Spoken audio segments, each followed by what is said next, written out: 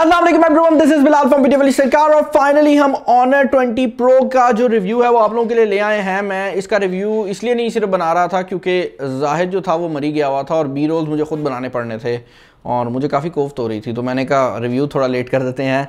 ये जो mobile phone है, रिव्यू लेट होने के पीछे एक और वजह ये भी थी कि मैं इस मोबाइल फ़ोन को मुकम्मल तौर पर टेस्ट करना चाहता था और बीच में मेरा चाइना का ट्रिप भी आ गया, तो मैंने सोचा इसके रिव्यू को तभी अपलोड करूं जब मैं इस मोबाइल फ़ोन के बारे में मुकम्मल जो डिटेल्स हैं वो हासिल कर लूँ।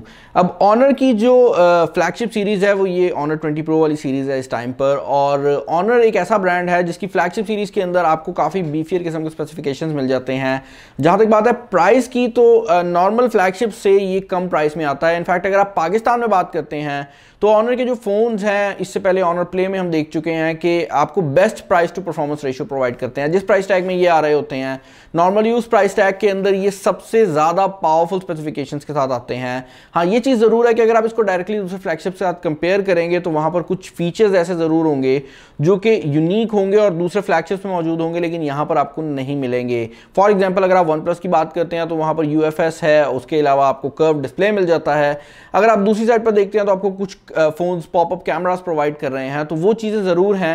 Huawei वाली साइड पर आपको काफ़ी ज़्यादा जूम देखने को मिल जाती है, लेकिन अगर आप बात करते हैं उन चीज़ों की जो कि डे टू डे यूजेज के अंदर आपकी सबसे ज़्यादा इस्तेमाल होती हैं, यानी कि आपकी परफॉर्मेंस, आपका कैमरा और आपका डिज़ाइन, तो वहाँ पर ये जो मोबाइल फ़ोन हैं काफ़ी सॉलिड आ रहे होते हैं। और इस टाइम पर ये जो Honor 20 Pro है एक काफ़ी सॉलिड डिवाइस है। डिज़ाइन की अगर आप बात करते हैं तो यहाँ पर आपको एक टिपिकल ग्लास सैंडविच डिज़ाइन मिलता है जहाँ पर फ्रंट और बैक ग्लास है और उसके अलावा जो मुकम्मल बॉडी है वो मेटल की बनाई गई है। बैक साइड पर 4 कैमरास लगाए गए हैं और बैक साइड जो है वो ये होलोग्राफिक डिज़ाइन के साथ आती है, जो कि शायद कैमरा पर तो एक नॉर्मल ग्रेडियंट लगे लेकिन देखने में ये नॉर्मल ग्रेडियंट्स की निस्बत काफ़ी ज़्यादा डिफरेंट है और इसमें ऐसा लगता है कि आप अंदर ही देखी जा रहे हैं। लाइक इसके अंदर डेप्थ जो है वो ज़्यादा लगती है। नॉर्मल फ़ोन्स के तो आपको ग्रेडियंट तो मिल जाता है लेकिन उसमें ये वाला इफेक्ट कभी नहीं मैंने देखा। और यहाँ पर ये जो फैंटम ब्लैक कलर है ये किसी हद तक एक डार्क पर्पल कलर की तरह आपको ह्यू प्रोवाइड करता है, तो इसका कलर फैंटम ब्लैक है लेकिन ये डार्क पर्पल लुक देता है। नीचे वाली साइड पर आपको आपकी चार्जिंग पोर्ट देखने को मिल जाती है। उसके अलावा आपकी जो सिम स्लॉट है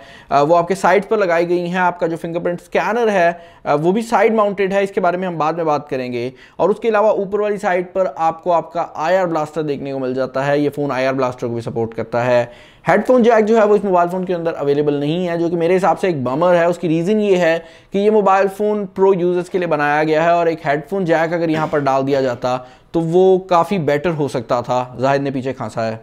फ्रंट साइड की अगर आप बात करते हैं तो यहाँ पर आपको 6.26 इंचेस का ये LCD डिस्प्ले देखने को मिल जाता है, लेकिन इस डिस्प्ले के बारे में यूनिकनेस ये है कि इसका जो फ्रंट कैमरा है वो एक पंच होल डिस्प्ले में आता है और इसके कॉर्नर पर मौजूद है। अब इंटरेस्टिंग चीज़ ये है कि ऑनर दुनिया का पहला फ़ोन था Honor View 20 जिसके अंदर आपको ये पंच होल डिज़ाइन मिला था और उसके बाद हमने सैमसंग वाली साइड पर भी ये डिज़ाइन देखा।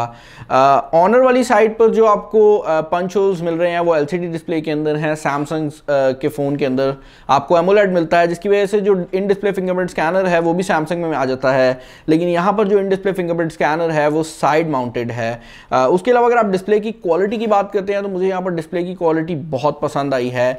इसके अंदर कुछ फीचर्स ज़रूर मिसिंग है, जैसे आप क्योंकि ये OLED नहीं है तो आपको ऑलवेज ऑन डिस्प्ले नहीं मिलता, या उसके अलावा यहाँ पर आपको डार्क मोड की फैसिलिटी नहीं मिल रही। लेकिन अदर देन दैट यहाँ पर आपको ये जो डिस्प्ले है काफ़ी खूबसूरत किस्म का रिजल्ट प्रोवाइड करेगा। ये मोर देन इनफ ब्राइट है, आप इसको डे लाइट के अंदर भी यूज़ कर सकते हैं, डायरेक्ट सनलाइट में आपको कोई भी प्रॉब्लम नहीं आएगा। और ओवरऑल अगर आप एक नॉर्मल यूजर सिनेरियो की बात करते हैं तो शायद आपको एक OLED डिस्प्ले से इस डिस्प्ले पे आने पे कोई फ़र्क भी फील ना हो, क्योंकि ये डिस्प्ले जो है काफ़ी अच्छी क्वालिटी का है। इंटरनली अगर आप इस फ़ोन के ऊपर एक नज़र डालते हैं तो यहाँ पर जो इंटरनल्स लगाए गए हैं वही इस मोबाइल फ़ोन के मेन हाइलाइट्स हैं। यहाँ पर आपको Kirin 980 देखने को मिलता है, जो कि Huawei का इस टाइम फ्लैगशिप चिपसेट है। इससे पहले हम Huawei Mate 20 सीरीज़ के अंदर और Huawei P30 सीरीज़ के अंदर देख चुके हैं, तो ये एक काफ़ी स्ट्रॉन्ग चिपसेट है। और Kirin 980 के साथ यहाँ पर आपको 8 GB रैम और 256 GB की इंटरनल स्टोरेज मिलती है, जो कि अगेन जिस प्राइस टैग में ये फ़ोन आ रहा है जो कि 1 लाख रुपया है उसके अंदर काफ़ी हद तक एक यूनिक चीज़ है, क्योंकि नॉर्मली आपको ये वाली स्पेसिफिकेशंस इस प्राइस टैग में देखने को नहीं मिलती। अब क्योंकि यहाँ पर एक फ्लैगशिप चिपसेट लगाया गया है तो आपको यहाँ पर वो सारी फैसिलिटीज़ मिल जाती हैं जो कि इस फ्लैगशिप चिपसेट के साथ आती हैं। इसके अंदर किसी भी किस्म का कोई सेंसर मिसिंग नहीं है। यहाँ पर ये जो मोबाइल फ़ोन है आपको परफॉर्मेंस वाइज कोई भी तंग नहीं करेगा। अगर आप Antutu की बात करते हैं तो परफॉर्मेंस मोड के ऊपर ये तकरीबन 3,14,000 के करीब स्कोर करता है, और अगर आप Geekbench की बात करते हैं तो वहाँ पर जो मल्टी कोर स्कोर है वो भी तकरीबन 10,000 1000 के करीब जा रहा होता है, तो परफॉर्मेंस वाली साइड से आपको किसी भी किस्म का कोई इशू नहीं आएगा। इसके अलावा यहाँ पर एक और चीज़ भी मैं इंक्लूड करना चाहूँगा कि अगर आप एक फोर्टनाइट यूज़र हैं तो ये मोबाइल फ़ोन फोर्टनाइट सर्टिफाइड है। इनफैक्ट अगर आप इस मोबाइल फ़ोन को परचेज करेंगे तो इसके अंदर आपको जो फोर्टनाइट है वो पहले से इंस्टॉल देखने को मिलती है और इसके साथ कोई कोड भी आता है जिसको आप यूज़ करके आई गेस को स्किन वगैरह ले सकते हैं। पर्सनली मुझे नहीं पता कि वो कोड कहाँ से आता है क्योंकि मैं फोर्टनाइट का इतना बड़ा प्लेयर नहीं हूँ, लेकिन मैंने यहाँ पर फोर्टनाइट को खेला है और फोर्टनाइट हाई सेटिंग के ऊपर बगैर किसी लैग के इस फ़ोन के ऊपर चल जाती है। और अगर आप एक हायर एंड गेमर हैं तो ये वो सबसे सस्ती डिवाइस है जिसके ऊपर फोर्टनाइट ऐसा परफॉर्म कर सकती है। उसके अलावा पबजी तो क्वेश्चन से ही आउट हो जाती है ना, क्योंकि कोई फ़ोन अगर फोर्टनाइट को हाई सेटिंग पे चला रहा है तो पबजी तो वेरी हाई सेटिंग पर भी कोई मसला नहीं करती और एसफॉल्ट 9 जैसी गेम्स भी इस मोबाइल फ़ोन के ऊपर काफ़ी तेज़ चलती हैं। डे टू डे यूजेज की अगर आप बात करते हैं तो यहाँ पर भी डे टू डे यूजेज के अंदर भी ये मोबाइल फ़ोन काफ़ी स्पीडी है, आपको किसी किस्म का कोई प्रॉब्लम नहीं आने वाला। और मेरा नहीं ख्याल कि आप अगर इसको 2 साल भी इस्तेमाल करते हैं तो ये मोबाइल फ़ोन किसी भी पॉइंट पर स्लो होगा। ऑपरेटिंग सिस्टम की अगर आप बात करते हैं तो यहाँ पर मैजिक यूआई इंस्टॉल किया गया है जो कि एंड्रॉइड 9 पाई के ऊपर बेस्ड है। अब अगर आप मैजिक यूआई के एक्सपीरियंस की बात करते हैं तो काफ़ी हद तक जो हुआवे का EMUI है इसका एक्सपीरियंस एग्जैक्टली वैसा ही है, बस इसका नाम मैजिक यूआई कर दिया गया है और ये एंड्रॉइड 9 पाई के ऊपर बेस्ड है। इंटरेस्टिंग चीज़ ये है कि Honor 20 Pro उन डिवाइसेस में है जो कि EMUI 10 की अपडेट्स भी एक्सपेक्ट कर रहे हैं,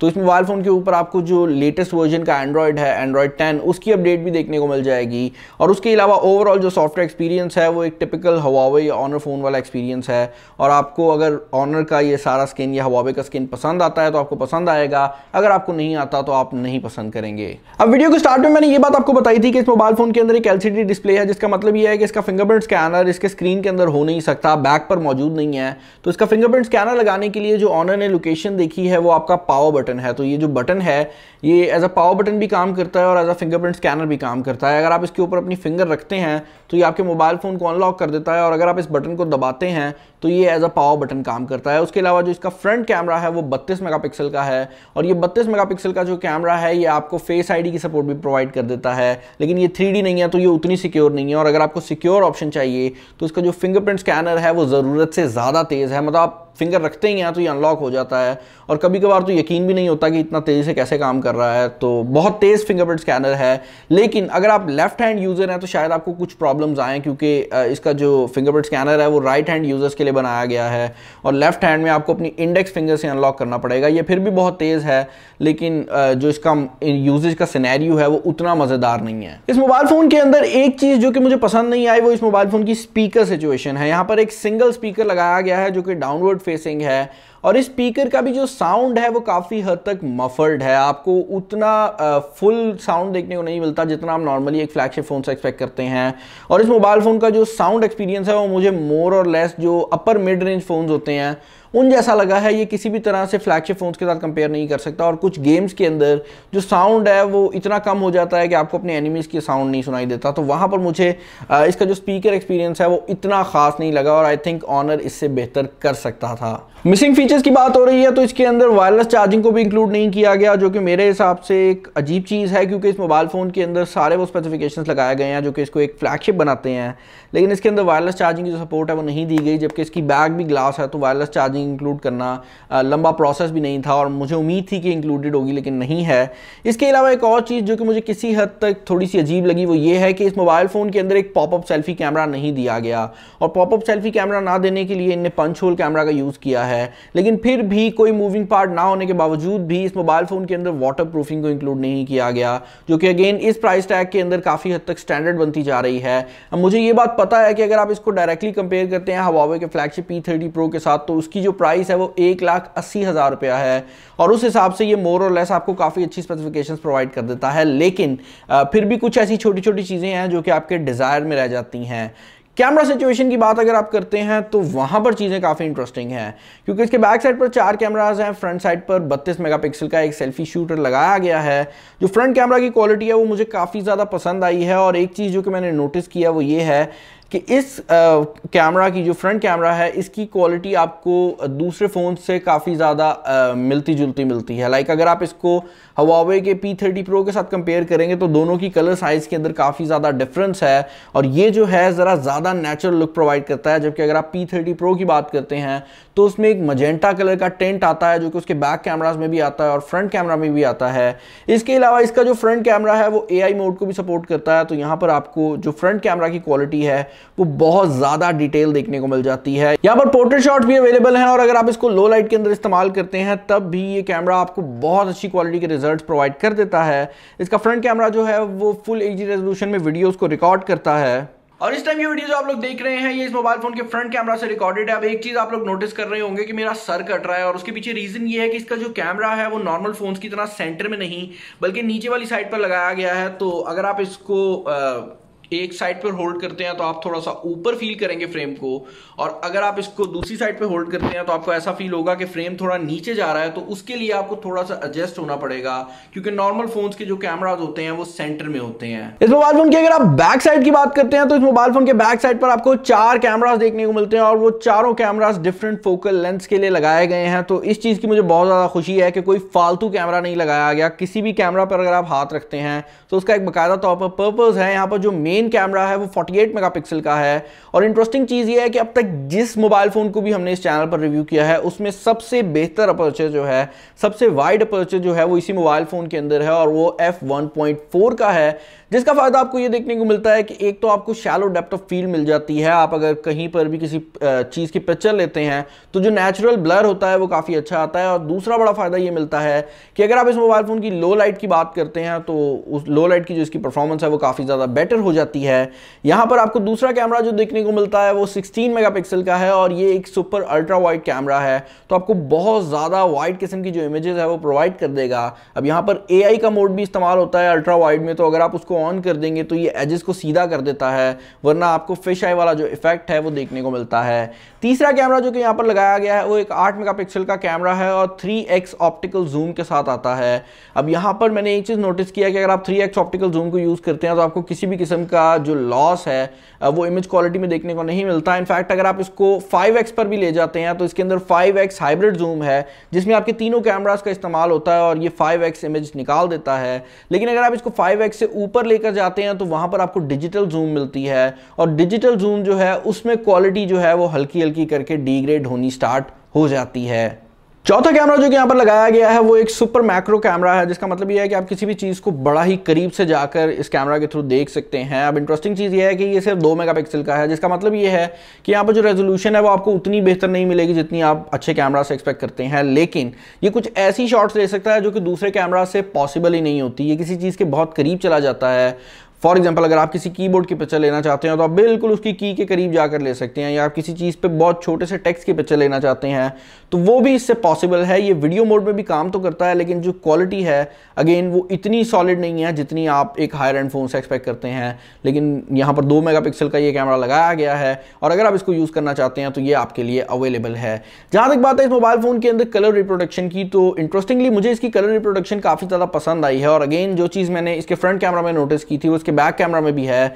यहाँ पर वो जो पर्पल और मजेंटा कलर का हिंट आता है आपको हवावे के P30 या फ्लैगशिप फोन्स के अंदर, वो नहीं आ रहा। और शायद उसके पीछे सबसे बड़ी रीजन ये है कि इसका जो सेंसर है वो हवावे ने खुद डेवलप नहीं किया। यहाँ पर जो सेंसर है वो सोनी की तरफ से लगाया गया है और शायद यही वो सबसे बड़ी रीजन है जिसकी वजह से यहाँ पर आपको एक डिफरेंट किस्म की कलर साइंस मिल रही है।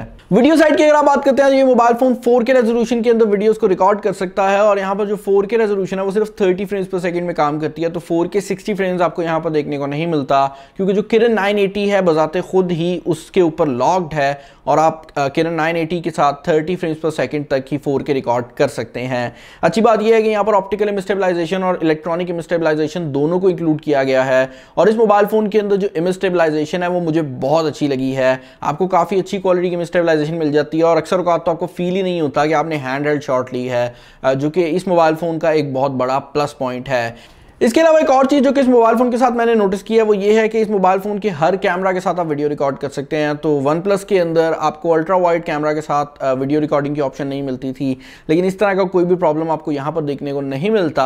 एक और चीज़ जो कि इस मोबाइल फ़ोन के कैमरास के बारे में मैं क्लियर करना चाहूँगा वो ये है कि ये मोबाइल फ़ोन नाइट मोड को भी सपोर्ट करता है और यहाँ पर जो सुपर नाइट मोड है वो AI का इस्तेमाल भी करता है, जिसका मतलब ये है कि आपको लो लाइट शॉट्स जो हैं वो काफ़ी ज़्यादा बेटर मिल जाएंगी। अब इस मोबाइल फ़ोन के अंदर एक नॉर्मल शॉट्स होती हैं उसके बाद अगर आप AI को ऑन करते हैं तो ये थोड़ी बेटर शॉट ले लेता है, और उसके बाद अगर आप नाइट मोड को ऑन करते हैं तो ये मल्टीपल शॉट्स लेता है और कुछ टाइम लगाता है, लेकिन एट द एंड जो आपको रिजल्ट मिलता है वो काफी इंसेन होता है। कैमरा डिपार्टमेंट ये मोबाइल फोन इंसेन है ही, लेकिन इसके बाकी एस्पेक्ट्स की अगर आप बात करते हैं तो इसके अंदर जो सिम सिचुएशन है वो कुछ इस तरह करके है कि यहाँ पर आपको ड्यूल नैनो सिम स्लॉट्स देखने को मिल जाती हैं, जिसका मतलब ये है कि आप 2 सिम स्लॉट्स को यूज करते हुए 2 सिम्स तो चला सकते हैं, लेकिन यहाँ पर मेमोरी कार्ड की एक्सपेंडेबिलिटी नहीं दी गई। तो अगर आप एक ऐसा बंदा है जिसको मेमोरी कार्ड बहुत ज़्यादा ज़रूरी है तो ये मोबाइल फ़ोन आपके लिए नहीं है। लेकिन अगर आपको सिर्फ स्टोरेज के लिए मेमोरी कार्ड की ज़रूरत है, लाइक आप सिर्फ स्टोरेज इंक्रीज करने के लिए मेमोरी कार्ड यूज़ करते हैं, तो फिर इस मोबाइल फ़ोन के अंदर 256 GB की इंटरनल स्टोरेज है, और आई डोंट थिंक सो उससे ज़्यादा इंटरनल स्टोरेज कोई भी इस्तेमाल करता हो। जहाँ तक बात है इस मोबाइल फ़ोन की चार्जिंग और बैटरी सिचुएशन की, तो यहाँ पर 4000 mAh की बैटरी लगाई गई है, और ये मोबाइल फ़ोन होल्ड करने में भी थोड़ा सा चंकी फील होता है। अब ये जो 4000 mAh की बैटरी है, एक चीज़ इंश्योर करती है कि आप इस मोबाइल फ़ोन को बड़ी ही आसानी से 1.5 दिन इस्तेमाल कर सकते हैं, और नॉर्मल सिनेरियोज़ में अगर आप एक नॉर्मल यूज़र हैं तो ये 2 दिन का बैटरी बैकअप भी आपको बड़ी आसानी से प्रोवाइड कर देगा। और यहाँ पर वो सारे जो परफॉर्मेंस के फीचर्स हैं और बैटरी ऑप्टिमाइजेशंस हैं जो कि Huawei इंक्लूड करता है EMUI में, वो सब आपको मिल जाते हैं। तो बैटरी सिचुएशन काफ़ी ओके है।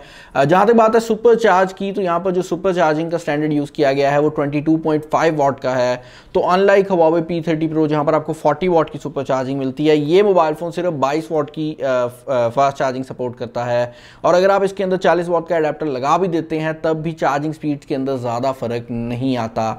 जहाँ तक बात है इस मोबाइल फ़ोन की 0 to 100 की, तो ये मोबाइल फ़ोन तकरीबन 1 घंटा 20 मिनट के अंदर आपको फुल 0 से 100 तक की जो चार्ज है वो प्रोवाइड कर देता है, जो कि किसी भी मोबाइल फ़ोन के लिए बहुत अच्छी है। लेकिन अगर आप पहले P30 को देख चुके हैं जो कि 45 मिनट में होता है, तो उस हिसाब से थोड़ा सा बमर है। और अगेन वही बात है कि इसके अंदर किरण 980 है, अगर चाहती ऑनर तो वो इसके अंदर बड़ी आसानी से वो स्टैंडर्ड भी इंक्लूड कर सकते थे।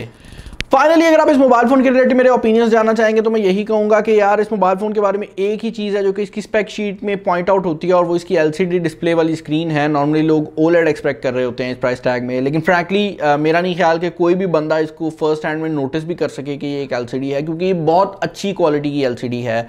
उसके अलावा जो स्पेसिफिकेशन है वो अपने प्राइस टैग के हिसाब से बहुत ज़्यादा कमाल है, और कोई भी दूसरा फ़ोन इस प्राइस टैग में आपको ये वाली परफॉर्मेंस प्रोवाइड नहीं करेगा। ये अपने प्राइस टैग में आपको सबसे ज़्यादा परफॉर्मेंस प्रोवाइड कर रहा है। और उसके अलावा यहाँ पर जो कैमरास हैं वो भी काफ़ी अच्छी क्वालिटी के लगाए गए हैं, डिज़ाइन भी काफ़ी अच्छा है। और अगर आप एक ऐसा फ़ोन ढूंढ रहे हैं जिसके अंदर काफ़ी अच्छी स्पेसिफिकेशंस हों तो डेफिनेटली आप इस फ़ोन को चेकआउट कर सकते हैं। लेकिन अगर आपको कुछ यूनिक फीचर्स चाहिए तो फिर इससे ऊपर वाली जो महंगी डिवाइसेस हैं आप उनकी तरफ भी जा सकते हैं। मुझे आप लोगों ने कमेंट्स में बताना है कि इस फ़ोन के रिलेटेड आपके क्या ओपिनियंस हैं, और क्या आप ऑनर के फ्लैगशिप्स परचेज करते हैं या नहीं, या आपने इन फ्यूचर कभी सोचा है कि आप ऑनर के फ्लैगशिप परचेज करेंगे, तो वो सब कुछ मुझे कमेंट्स में बता दीजिएगा। चैनल को सब्सक्राइब नहीं किया तो कर लें, वीडियो को लाइक कर दीजिएगा, दोस्तों का शेयर कर दीजिएगा। इस वीडियो में इतना ही, अपना ख्याल रखिएगा। नेक्स्ट वीडियो में मुलाकात होगी। This is Bilal signing off. अल्लाह हाफिज़।